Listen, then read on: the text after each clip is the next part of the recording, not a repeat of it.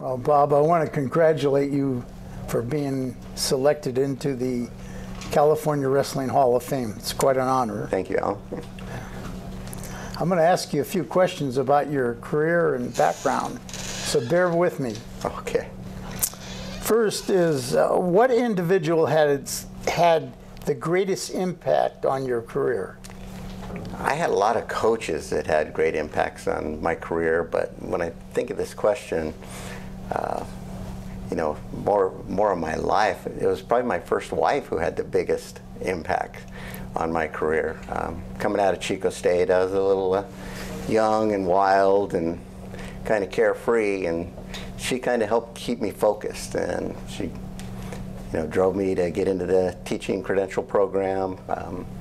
You know, got my degree in math, and then got hired as a teaching job in Orland. And so she was definitely the person, and she was a mother of my kids and brought all the kids to all the wrestling matches and so forth. So she made actually coaching much easier for me, just because she was so supportive.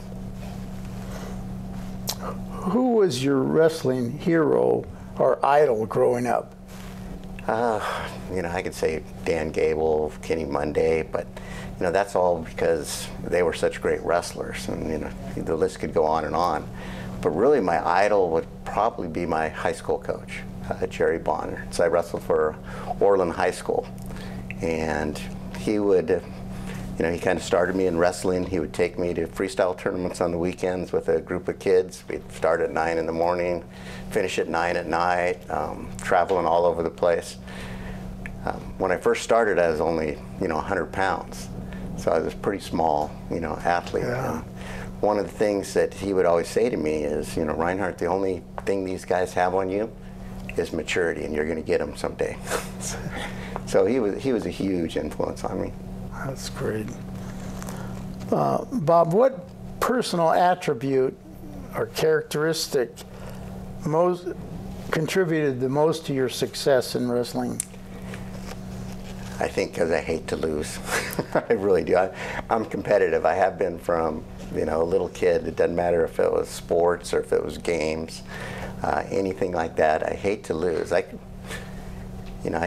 can get through a loss okay, yeah. But the biggest thing is I want to learn from a loss. Yeah. And I think that was one of the biggest things I did in wrestling is every time I had a match that I lost, I would always look back at that match and see, you know, what could I have done different? You know, what could I have improved on?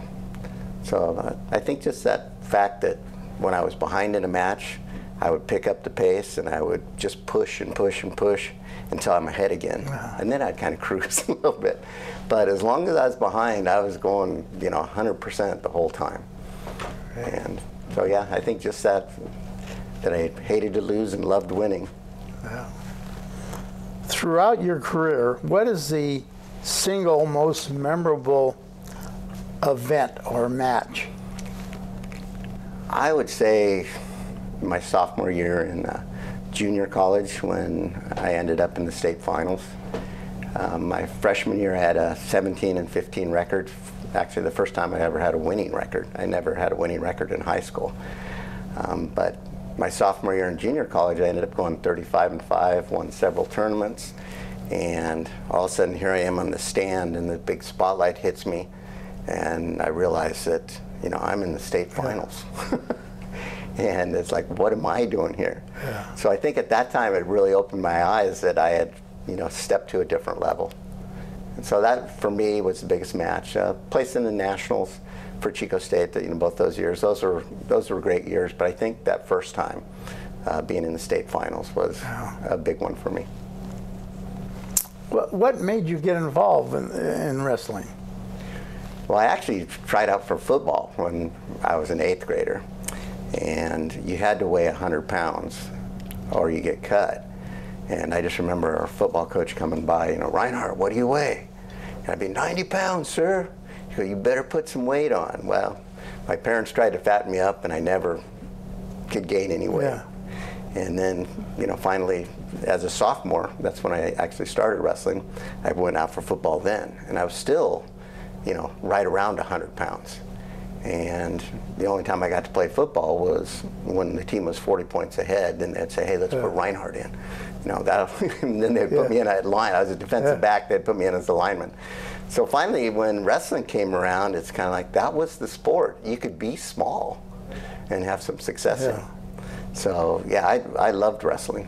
You know, I was one of those kids that always wrestled with a smile on my face. You know, win or lose, I had a good time. If you had the opportunity to do your career over again, is there anything you'd change? I wish I would have had a little more self-confidence when I first began. You know, I think I didn't picture myself, you know, winning. And I think if you're going to be successful, you actually have to have that mental attitude and be able to visualize yourself on the award stand. And it took quite a while in my career. Like I said, in high school, I never had a winning record. I, you know, won about half of my matches and stuff. Didn't really place in many tournaments. But then all of a sudden, you know, with all the extra time and effort that I put in freestyle and wrestling any chance I could get, and when a room was open, I started having some success. And that self-confidence, I think, made a big difference. Bob, and when it's all over and said and done, your career, I assume you're still involved to some degree. Yeah, okay. they still bring me back. It's kind of like, oh, we don't have enough coaches to drive this weekend. Could you drive the you know, kids to the tournament? What would you like people to remember about you? Well, I think both the kids that, you know, I taught while I was teaching and the kids that I coached in wrestling, that I would like them to really know that I cared about them, and that, you know, I wanted to see them grow into, you know, fine adults and so forth. I'm lucky I live in a small town, and anytime I go out to the grocery store or anything like that, you know, I run into parents and I run into athletes that I coached, and, you know, pretty much everybody calls me Coach Rinehart, you know, when I'm walking around town, and it's just a nice feeling. So yeah, I think that's the biggest thing. You know, I had the opportunity to watch you wrestle. You caused me a lot of problems, but you always carried yourself as a gentleman. I really respected that about you. You know, well, I really appreciate that. Thank you. Quite an athlete. Yeah. Well, congratulations. Well, I definitely enjoyed my wrestling career. Yeah. Congratulations for being selected into the California Wrestling Hall of Fame. Thank you. It's quite an honor.